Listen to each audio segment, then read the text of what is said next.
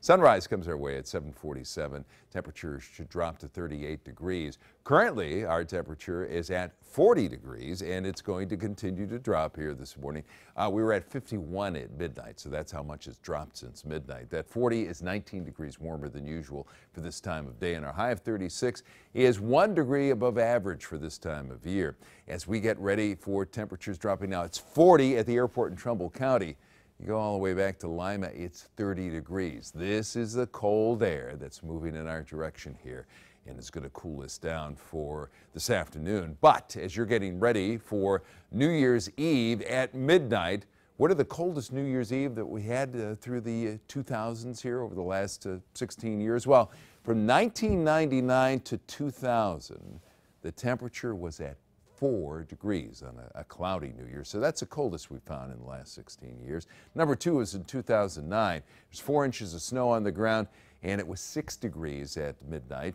And then in 2002, it was partly cloudy and 10 degrees. Now, it won't be that cold for this New Year's Eve, but it will be cold. We're getting rid of this rain. That's moving out of the area.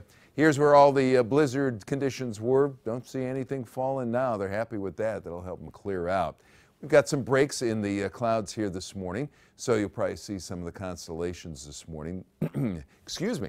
Now, as we get ready for snow, could be a little isolated snow in the snow belt the next couple of days, but most of the snow for our area, about an inch, comes our way on Thursday and starts during first news this morning at 5 into the 6 o'clock hour, and then still some snow around 9 o'clock. Then we'll get a break around first news at noon, but there's a little more snow around 3 o'clock into first news at 5 and 6.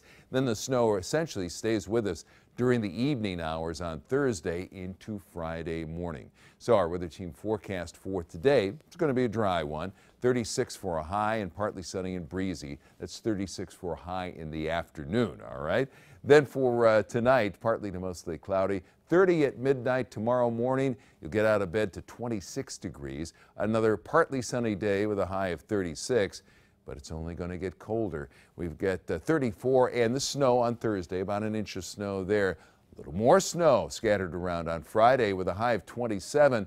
Then New Year's Eve, it's at freezing for a high, and there's a chance of snow there, and that snow will continue into Sunday morning, New Year's Day, but by Sunday afternoon we'll see some sunshine, a high of 36, and then warmer temperatures for Monday and Tuesday in the 40s.